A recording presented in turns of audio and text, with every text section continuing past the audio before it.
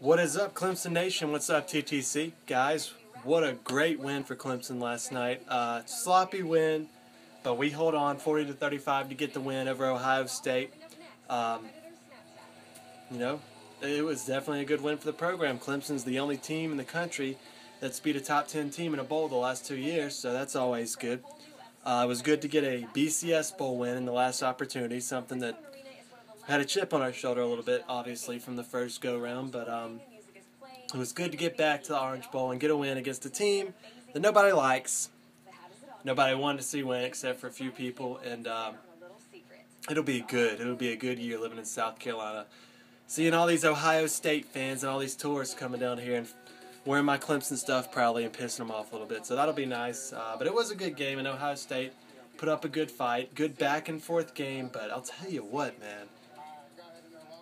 The mistakes by Clemson kept Ohio State in this game for most part, and it was just some sloppy stuff that, you know, from a coaching standpoint, has got to be cleaned up. It's something that we didn't see much in 2012, and I thought we had improved a lot on it, and, you know, this year was just extremely sloppy. Not many fundamentals in the last half of the year. Ever since that Florida State game, it's just been like fundamentals were thrown out.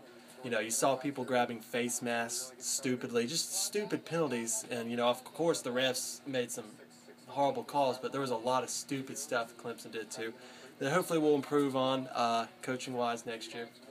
But also, how about Sammy Watkins, man?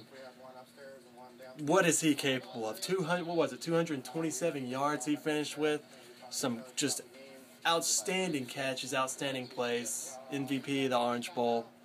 Can't wait to see Sammy in the NFL.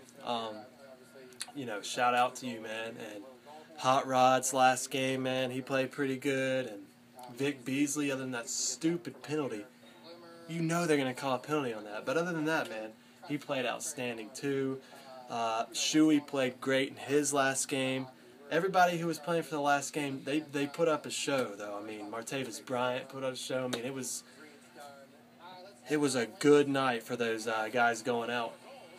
And Taj Boyd, even though he made a crucial mistake at the end of the game and a stupid little flip pass when he probably could have scored, other than that, he played a outstanding game. Made better decisions, I think, than he did a lot of the times this year, other than that one flip. And it was just a great game to watch. It was entertaining. You know, came back from 9 down after coming back from 11 down in the second half last year. So another comeback win. That was exciting, and we got the turnovers we needed. I'd been talking about earlier in the year that we didn't get the turnovers we needed. We got the turnovers we needed this game, and that's what, you know, started that comeback and put us in the lead 34-29, and of course from there we all know what happened.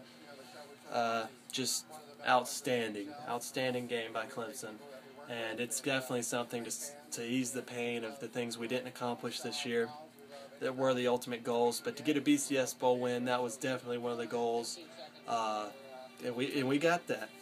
So I'll have a post-season video, season wrap-up coming out sometime soon, and also talking about the future of Clemson. It'll be the most interesting off-season since going into the 2011 season. We've got 3 people competing for the starting quarterback spot, and you know, people competing for the starting running back spot.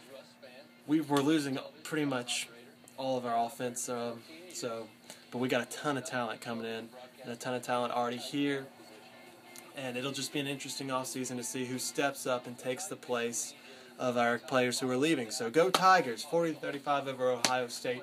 Great win. Let's get ready for 2014.